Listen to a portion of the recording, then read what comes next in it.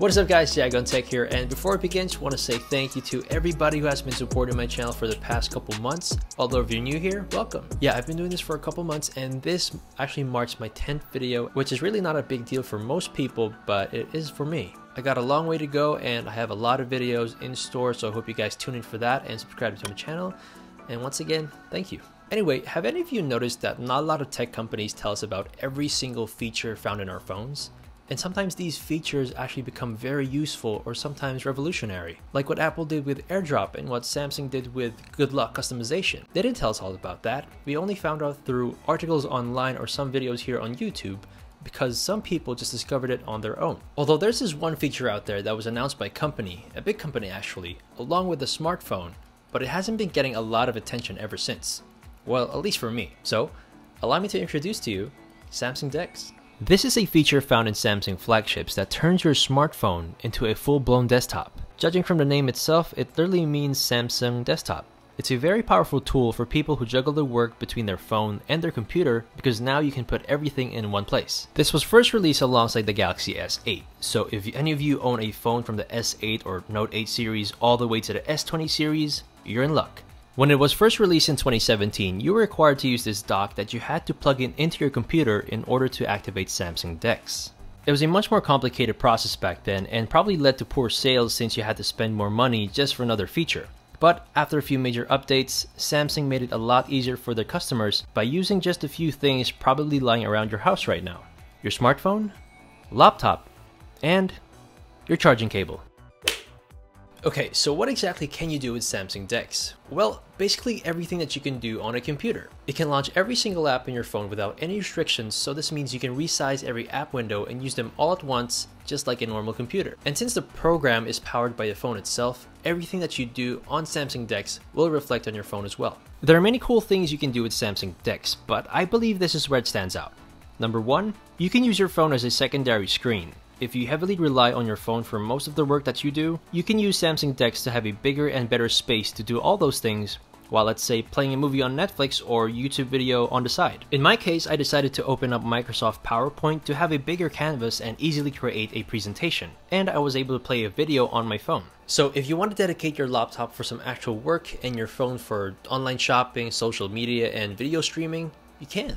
Alright, second, access to the camera app. If you're someone who uses their phone as their main camera for everything, and there are some shots you've been wanting to pull off, well, this pretty much solves your problem. Samsung DeX is able to give you a live feed of your camera through the monitor. You're just stuck with photo and video mode though, which is okay because I don't think anyone uses any other mode just as much. But yeah, this is very useful for people who would want to execute some top-down shots, so you don't have to struggle with stretching over the phone to get the perfect frame. Or the ones who use the rear camera to record some A-rolls, because now you don't have to keep going back and forth to check if everything's in frame. Oh, and you can run any other app that you want on your phone while still using the camera app on DeX, so that's another example of your phone being a second screen.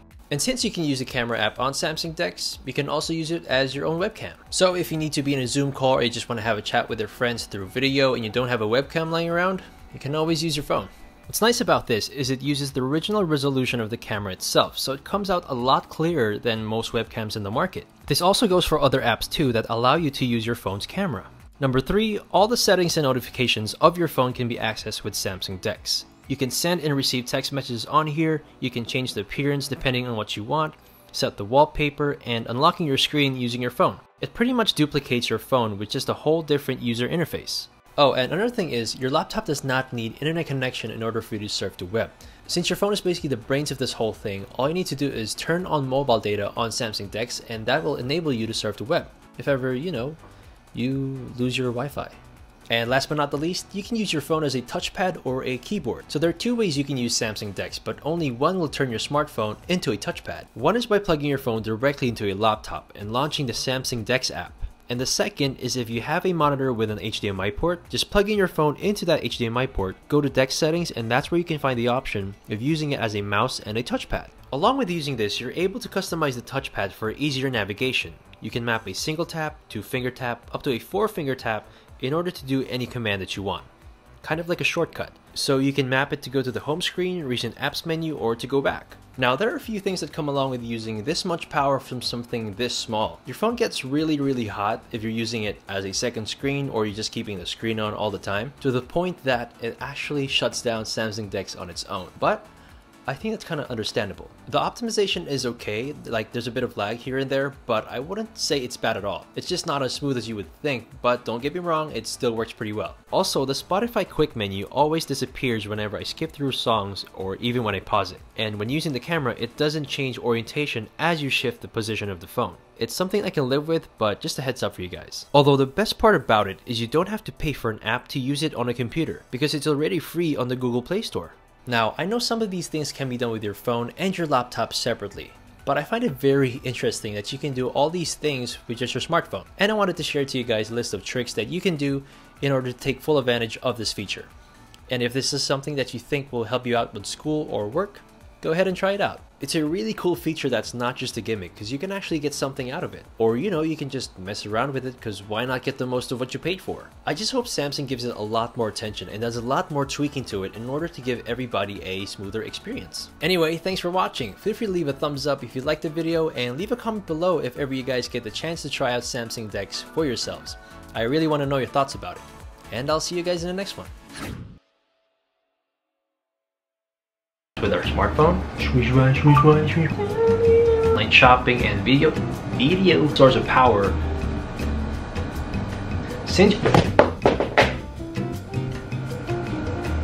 Bro, to the point that,